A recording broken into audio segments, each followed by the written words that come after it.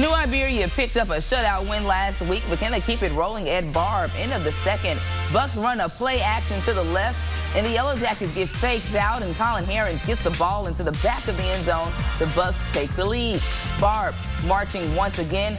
Landon Victorian catches the ball on the left side, swarmed by Jacket defenders, but he is fighting for every yard. He gets taken down just shy of the goal line. On the very next play is none other than Eric Jones Jr., who finds the end zone, and Barbe picks up the win 35-17.